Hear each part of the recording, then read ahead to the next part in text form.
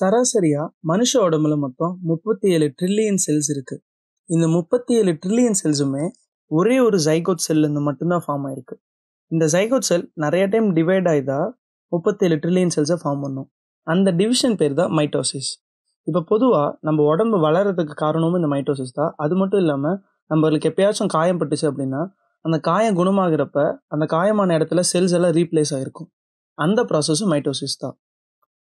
ஆனால் பாடியில் இருக்க எல்லா செல்ஸ்லையுமே மைட்டோசிஸ் நடக்காது. எந்த செல்லாம் டிப்ளாய்டு ஸ்டேட்டில் இருக்கோ அங்கே மட்டும்தான் மைட்டோசிஸ் நடக்கும். ஹாப்ளாய்டு ஸ்டேட்டில் இருக்க செல்ஸில் மியோசிஸ் தான் நடக்கும். டிப்ளாய்டு ஸ்டேட் அப்படின்னா அந்த செல்ஸில் நம்பர் ஆஃப் குரோமோசோம்ஸ் பேர்டு கண்டிஷனில் இருக்கும். இதுவே ஹாப்ளாய்டு செல்ஸில் நம்பர் ஆஃப் குரோமோசோம்ஸ் சிங்கிளாக தான் இருக்கும். தென் மைட்டோசிஸை ரெண்டாக பிரிக்கலாம், இன்டர்ஃபேஸ் அப்புறம் எம்ஃபேஸ். இதில் இன்டர்ஃபேஸுக்கு ரெஸ்டிங் ஸ்டேஜ் அப்படின்னு இன்னொரு பேரும் இருக்குது. எதனால் அதுக்கு ரெஸ்டிங் ஸ்டேஜ்னு பேர் கொடுத்தாங்கன்னா, ஒரு செல் அதோட லைஃப் ஸ்பேனில் மேக்ஸிமம் டைம் இன்டர்ஃபேஸில் தான் இருக்கும். அதனால தான் அதுக்கு அந்த பேர். இப்போ இன்டர்ஃபேஸில் மொத்தம் 4 ஸ்டேஜ் இருக்குது. G1 face, G0 face, S face, அப்புறம் G2 face and M face. M face அப்படின்னா மைட்டோட்டிக் ஃபேஸ் அப்படின்னு அர்த்தம். இப்போ பொதுவாக ஒரு செல் ரெண்டாக டிவைட் ஆகிறதுக்கு முன்னாடி அதுக்கிட்ட இருக்க அத்தனை செல்லுலார் கண்டென்ட்ஸும் டூப்ளிகேட் ஆகிருக்கணும். அப்படி டூப்ளிகேட் ஆனதா புதுசாக ஃபார்ம் ஆகிற 2 daughter செல்ஸுக்கும் equal amount of cellular contents போய் சேரும். இப்போ இந்த டூப்ளிகேஷன் ப்ராசஸை ஃபுல்லாக பண்ணுறது தான் இன்டர்ஃபேஸ். ஸோ இப்போ இன்டர்ஃபேஸில் first stage G1 face. G1 ஃபேஸில் பொதுவாக அந்த செல் டிவைட் ஆகிறதுக்கு தேவையான அத்தனை ப்ரோட்டீன்ஸ், அமினோ ஆசிட்ஸ், நியூக்ளியோடைட்ஸ் இது எல்லாமே சிந்தசைஸ் ஆகும். இப்போ சிந்தசைஸ் ஆன இந்த காம்பவுண்ட்ஸ் எஸ் ஃபேஸில் செல் யூஸ் பண்ணிக்கும். இது மட்டும் இல்லாமல் செல்லில் இருக்க ரைபோசோம்ஸ், எண்டோபிளாஸ்மிக் ரெட்டிகுலம், கோல்கி பாடி இதெல்லாமே இந்த ஸ்டேஜில் தான் டூப்ளிகேட் ஆகும்.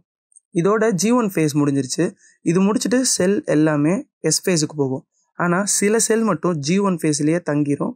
அந்த ஸ்டேஜை G0 ஃபேஸ் அப்படி இல்லைன்னா குவாஷியன் ஸ்டேஜ் அப்படின்னு சொல்லுவோம். இப்போ நம்ம உடம்புல எந்த செல்ஸ் எல்லாம் G0 ஃபேஸில் இருக்குன்னா பிரெயினில் இருக்க நியூரான்ஸ் அப்புறம் ஹார்ட் செல்ஸ். இப்போ இந்த செல்ஸ் பொதுவாக டிவைடே ஆகாது. எப்பயுமே அது G0 ஸ்டேஜ்லேயே தான் இருக்கும். ஸோ இந்த செல்ஸில் எப்பயுமே கேன்சர் அட்டாக் பண்ணாது. பட் பிரெயினில் டியூமர் வருமே அப்படின்னு கேட்டோம்னா பிரெயினில் வரக்கூடிய டியூமர் நியூரானில் வராது, நியூரோக்ளியல் செல்ஸில் தான் வரும். தென் எஸ் ஃபேஸ். எஸ் ஃபேஸில் ஃபஸ்ட்டு என்ன நடக்கும்னா சைட்டோபிளாசமில் சென்ட்ரியோல்ஸ் டூப்ளிகேட் ஆகும். நெக்ஸ்ட்டு நியூக்ளியஸ்குள்ளே இருக்கிற ஜெனட்டிக் மெட்டீரியல் டூப்ளிகேட் ஆகும். அப்படி இல்லைன்னா டபுள் ஆகும் அப்படின்னு சொல்லலாம். அதாவது 2x ஸ்டேஜில் இருந்துச்சு அப்படின்னா அது 4x ஸ்டேஜுக்கு மாறும். ஆனால் நம்பர் ஆஃப் குரோமோசோம்ஸ் அதே 46ல் தான் இருக்கும்.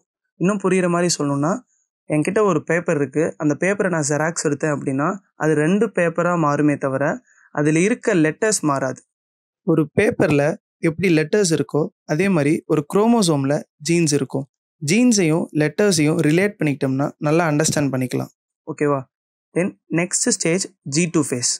G2 ஃபேஸில் மைட்டோகாண்ட்ரியா, குளோரோபிளாஸ்ட் இது எல்லாமே டூப்ளிகேட் ஆகும். தென் இந்த ஃபேஸில் DNA சிந்தசிஸ் ஸ்டாப் ஆகிடும். ஆனால் RNA சிந்தசிஸும் ப்ரோட்டீன் சிந்தசிஸும் நடந்துக்கிட்டே தான் இருக்கும். இதோட ஒட்டுமொத்த இன்டர்ஃபேஸும் முடிஞ்சிருச்சு. இப்போ செல் நெக்ஸ்ட்டு M ஃபேஸுக்குள்ளே போகும். ஒன்ஸ் செல்ஸ் M ஃபேஸை ரீச் பண்ணுறப்ப அதுக்கிட்ட இருக்க அத்தனை செல்லுலார் கண்டென்ட்ஸுமே டூப்ளிகேட் ஆகிருக்கும். M ஃபேஸை பொதுவாக கரியோகைனசிஸ், சைட்டோகைனசிஸ் அப்படின்னு 2ஆக பிரிக்கலாம். இதில் கரியோகைனசிஸ்னால் என்னென்னா செல்லில் இருக்க ஜெனட்டிக் மெட்டீரியல் அத்தனையுமே 2ஆக டிவைட் ஆகும். இதுவே சைட்டோகைனசிஸ்னால் ஹோல் செல்லே அதுக்கப்புறம் 2ஆக டிவைட் ஆகும். ஸோ கரியோகைனசிஸில் பேசிக்காக 4 ஸ்டெப்ஸ் இருக்குது. ப்ரோஃபேஸ், மெட்டாஃபேஸ், ஆனாஃபேஸ், அப்புறம் டீலோஃபேஸ். இப்போ இந்த 4 ஸ்டெப்ஸை பற்றி டீட்டெயில்டாக பார்ப்போம். ப்ரோஃபேஸில் பொதுவாக செல்லில் இருக்க குரோமாட்டின் ஃபைபர்ஸ் எல்லாமே ஃபுல்லாக கண்டென்ஸ் ஆகும். கண்டென்ஸ் ஆகி குரோமோசோம்ஸ் அப்படிங்கிற ஸ்ட்ரக்சர் ஃபார்ம் பண்ணும். இந்த குரோமோசோம்ஸில் 2 ஆர்ம்ஸ் இருக்கும். அந்த 2 ஆர்ம்ஸ் பேர் குரோமாட்டிட்ஸ் அப்படின்னு சொல்லுவோம். 2 குரோமாட்டிட்ஸையும் அட்டாச் பண்ணுறது சென்ட்ரோமியர். சென்ட்ரோமியர் ரீஜியனில் ஒரு ப்ரோட்டீன் இருக்கும், அதுக்கு பேர் கைனட்டோகோர். தென் சைட்டோபிளாசமில் இருக்க 2 சென்ட்ரியோல்ஸும் செல்லோட நார்த் போலுக்கும் சவுத் போலுக்கும் மைக்ரேட் ஆயிரும். ஒன்ஸ் அதுங்க மைக்ரேட் ஆனதுக்கப்புறம் செல்லில் இருக்க ஆர்கனல்ஸ் எல்லாமே டிஸப்பியர் ஆயிரும். தென் செல்லில் இருக்க நியூக்ளியர் மெம்பரேனும் கம்ப்ளீட்டாக டிஸப்பியர் ஆயிரும். இதோட ப்ரோஃபேஸ் முடிஞ்சது. Next metaphase. மெட்டாஃபேஸில் நியூக்ளியஸில் இருக்க நியூக்ளியர் என்வலப்பும் கம்ப்ளீட்டாக டிஸப்பியர் ஆயிரும். தென் குரோமோசோம்ஸ் எல்லாமே சைட்டோபிளாசமில் ஃப்ரீயாக சஸ்பெண்ட் ஆகிருக்கும். தென் குரோமோசோம்ஸ் எல்லாமே செல்லோட சென்டர் ரீஜியனுக்கு வரும். அந்த சென்டர் ரீஜியன் பேர் மெட்டாஃபேஸ் பிளேட். இந்த ப்ராசஸ் பேர் காங்கிரஷன். ஒன்ஸ் காங்கிரஷன் முடிச்சதுக்கப்புறம் 2 போல்ஸில் இருக்க சென்ட்ரியோல்ஸிலிருந்து மைக்ரோ டிபியூல்ஸ் அரைஸ் ஆக ஆரம்பிக்கும். இந்த மைக்ரோ டிபியூல்ஸுக்கு ஸ்பிண்டில் ஃபைபர்ஸ் அப்படின்னு சொல்லலாம். இப்போ இந்த மைக்ரோ டிபியூல்ஸ் ஸ்ட்ரைட்டாக வந்து சென்டரில் இருக்க குரோமோசோம்ஸோட கைனட்டோகோர் கூட டைரெக்டாக அட்டாச் ஆகும். இதோட மெட்டாஃபேஸ் முடிஞ்சிருச்சு. Next phase anaphase. அனஃபேஸில் கைனட்டோகோர் கூட அட்டாச் ஆகியிருக்க ஸ்பிண்டில் ஃபைபர்ஸ் குரோமோசோம்ஸை 2 போல்ஸுக்கும் புல் பண்ணும். அப்படி புல் பண்ணுறப்ப குரோமோசோம்ஸ்குள்ளே இருக்க ஜங்ஷன் பிரேக் ஆகி குரோமோசோம்ஸ் 2ம் செப்பரேட் ஆயிரும். இதோட அனஃபேஸ் முடிஞ்சிருச்சு. அனிமல் செல் டிவிஷனில் ஸ்பிண்டில் ஃபைபர் ஃபார்மேஷனுக்கு ஹெல்ப் பண்ணுறது சென்ட்ரியோல்ஸ். பட் பிளான்ட் செல்ஸில் சென்ட்ரியோல்ஸ் இல்லை. ஸோ இந்த ஸ்பிண்டில் ஃபைபர்ஸ் ஃபார்மேஷனுக்கு ஹெல்ப் பண்ணுறது கோல்கி apparatus. கோல்கி apparatusலேருந்து வர அந்த மைக்ரோடிபியூல்ஸுக்கு பேர் astral race. Next stage telophase. டீலோஃபேஸில் chromosomes போல்ஸை போய் ரீச் பண்ணிடும். ஒன்ஸ் ரீச் பண்ணதுக்கப்புறம் ஸ்பிண்டில் ஃபைபர்ஸ் கம்ப்ளீட்டாக டிஸப்பியர் ஆயிரும். அடுத்ததாக குரோமோசோம்ஸ் திரும்பவும் டீகண்டன்சேஷன் ஆயிரும்.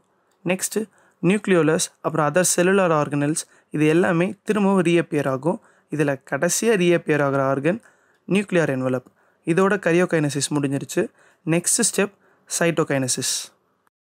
கரியோகைனசிஸில் ஜெனட்டிக் மெட்டீரியல் இப்போ 2ஆக டிவைட் ஆயிடுச்சு. நெக்ஸ்ட்டு அந்த ஹோல் செல்லே 2ஆக டிவைட் ஆகணும். அதுக்கு பேர் சைட்டோகைனசிஸ். ஆனால் சில செல்ஸில் கரியோகைனசிஸ் நடந்து முடிஞ்ச உடனே சைட்டோகைனசிஸ் நடக்காது. அந்த செல்ஸ்லலாம் நியூக்ளியர் கண்டென்ட் ரொம்பவே அதிகமாக இருக்கும். அந்த செல்ஸுக்கு பேர் சிங்டியம் அப்படின்னு சொல்லுவோம். இப்போ அனிமல் செல்ஸில் டிவிஷன் எப்படி நடக்கும்னா செல்ஸோட லேட்ரல் சைட்ஸில் க்ளீவேஜ் ஃபர்ரோ ஃபார்ம் ஆகும். அந்த ஃபர்ரோலேருந்து சென்ட்ரிபெட்டல் டைரக்ஷனில் க்ளீவேஜ் ஃபர்ரோ டெவலப் ஆகிட்டு வரும். சென்ட்ரிபெட்டல் அப்படின்னா அவுட்டர் டு இன்னர் டைரக்ஷனில் வர்றது தான் சென்ட்ரிபெட்டல். நெக்ஸ்ட்டு பிளான்ட் செல்ஸில் கோல்கை பாடிஸ்லேருந்து பிராக்மோபிளாஸ்ட் அப்படின்னு ஒரு ஸ்ட்ரக்சர் செல்லோட சென்டர் பிளேட்டுக்கு வரும். அங்கேருந்து செல்ஸோட ரைட் சைட் அண்ட் லெஃப்ட் சைடுக்கு செல் பிளேட்டு டெவலப் ஆகும். இதுக்கு பேர் சென்ட்ரிஃபியூகல் செல் டிவிஷன் அப்படின்னு சொல்லுவோம். மைட்டோசிஸில் parent செல்கிட்டையும் daughter செல்கிட்டையும் equal amount of genetic material தான் இருக்கும். அதனால் இதை ஈக்குவேஷன் டிவிஷன் அப்படின்னு சொல்லுவோம். அண்ட் அனிமல் செல்ஸில் பார்த்தோன்னா மைட்டோசிஸ் டிப்ளாய்ட் செல்லில் மட்டும்தான் நடக்கும். ஆனால் பிளான்ட் செல்ஸில் டிப்ளாய்ட் செல்லையும் நடக்கும், ஹாப்ளாய்ட் செல்லையும் மைட்டோசிஸ் நடக்கும். இதோட மைட்டோசிஸ் பற்றி கம்ப்ளீட்டாக முடிஞ்சுது. நெக்ஸ்ட் வீடியோ மியோசிஸ் பற்றி பார்ப்போம். தேங்க்யூ.